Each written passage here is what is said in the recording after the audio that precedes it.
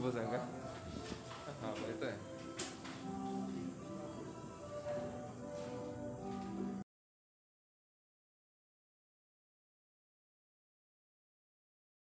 Ano ito yung solo masibot siya din? Yes. Habot ito raw eh. Okay, to remind every one of us, especially both of you couple, the two different personality, man and woman, is not easy to become one. Why? Because you have a different perspective in life, different in character, identity, background. Everything is different, that is why it's not easy to become one.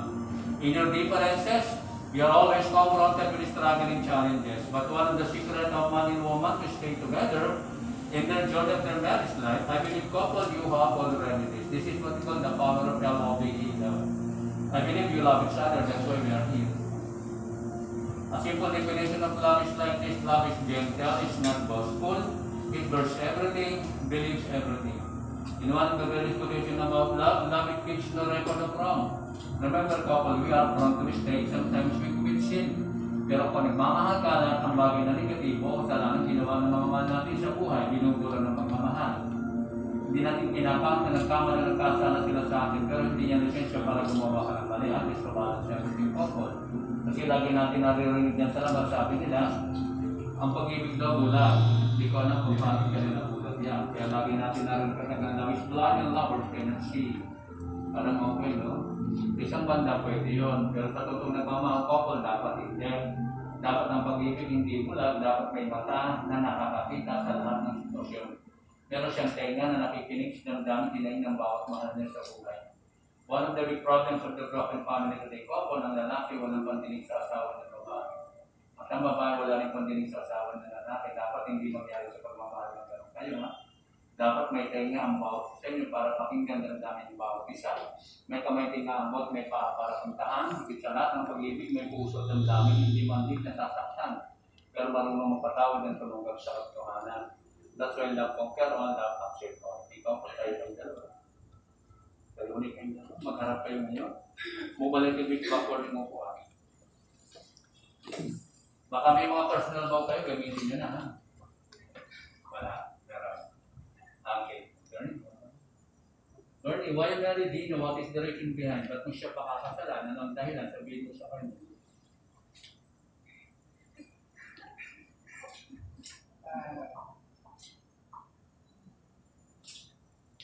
Kasi mahal ko siya. Yung, panapak naman kayo dyan, o.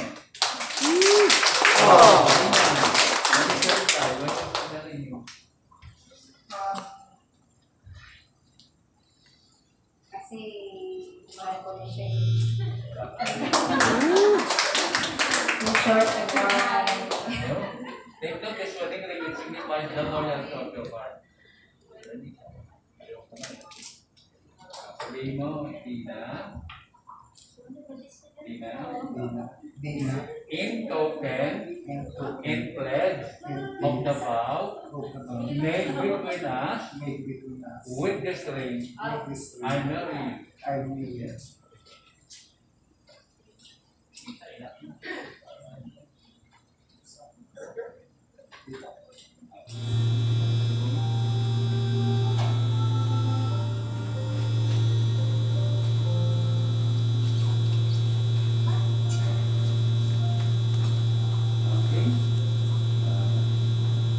Meron ba tumutugon? Is there any objection to this couple will not be lawfully joined together? Wala naman ano. So we will proceed. Couple will not show me I will or I do. Thirdly, you will have Dina to be wed and wife to live together according to the law of God in the holy state of matrimony. Will you love her? Yes. Yes. Comfort her.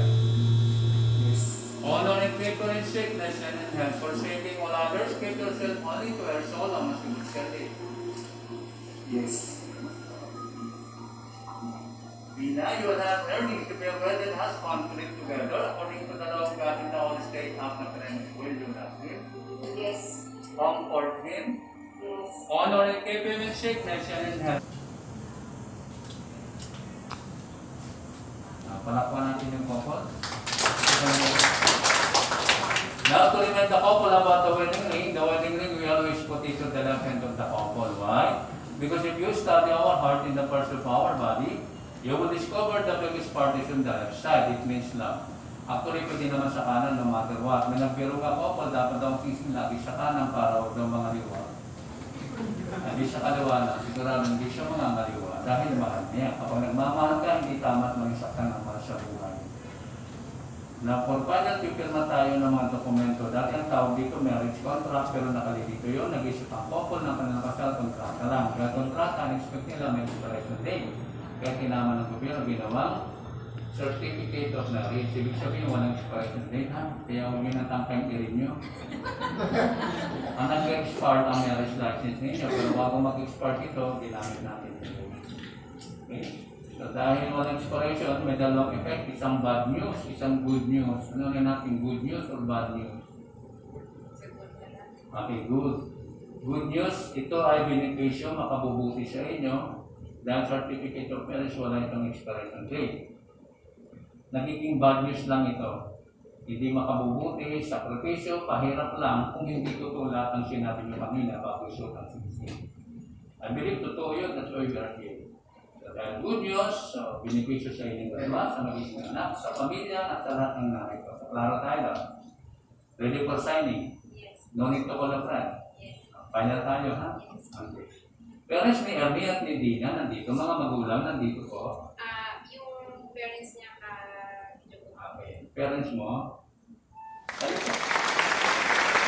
Yung parents ko ni Dina. Hindi. Yan lang. Dito po. Tapi sana pa rin ako.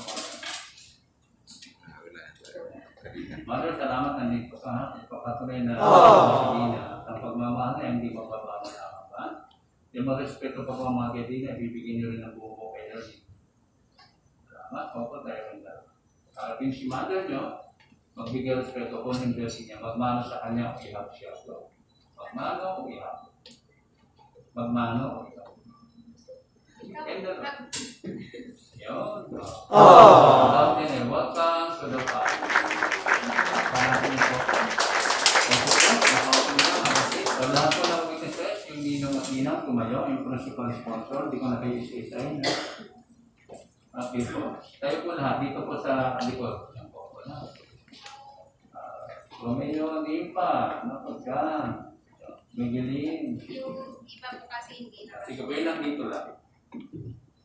Please may present ng tatay. Ang role po sa kanila, as witnesses, ninong at ninang, tanggapin ba yun?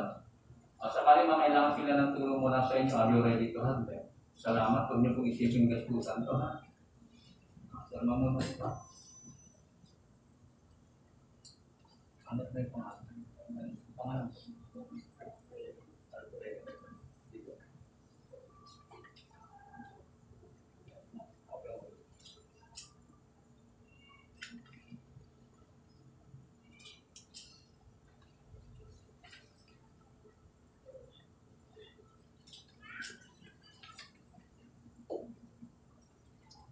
Next po. Ano pangalan?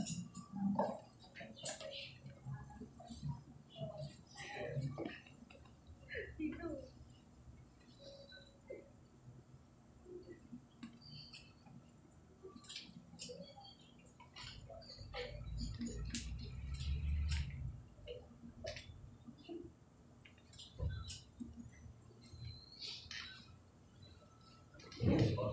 Pangalan mo?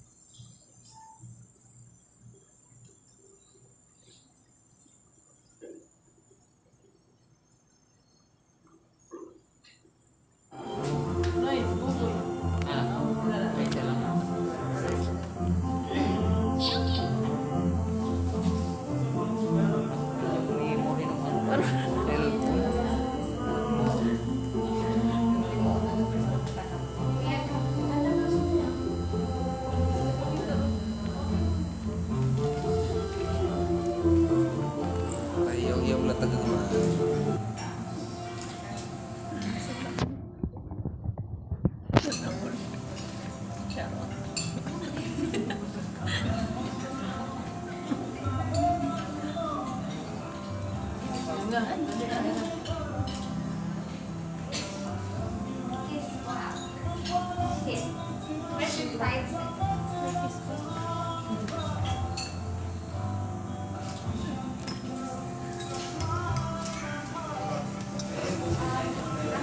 Ang kasal ay parang relo, ang takbo labi ng pakaran. Klaro ha? Ang pagmamahal parang exam, sa exam yung mga mali, pero ang pinakat yung tama lang kasi walang perfect marriage ha. Kung gusto mo lang sumaya, magmahal ka, kaya lang huwag sa iba. Higit sa lahat, yan at di na, walang pupuntang kay tulpo ha. Walang pupuntang. Tandaan, ang pinagsama ng Diyos hindi dapat paghiwalayin at walang makapaghiwalay. Gawin sentruhan Diyos sa inyong pagsasama. Ano mga hamon ng buhay, magiging magaan at maganda.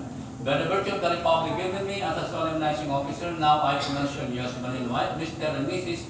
Ernie K. Joseph, you mean of Kish the bride. 5 seconds, Kish. 1, 2, 3, 4, 5. Okay. Pag-picture lang tayo ba, punin mo yung bulaklak. Yan, isa niya. Kami mo sa bayawang Dina, kami mo sa bayawang Ernie, hawakin yung bulaklak.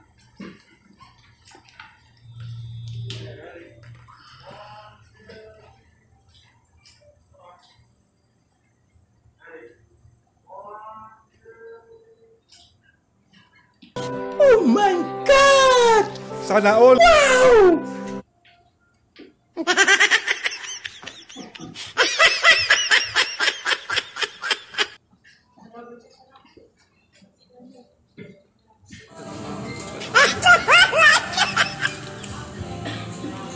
Ay, si Male!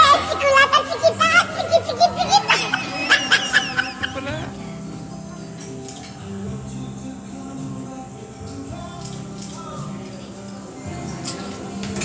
Sana all!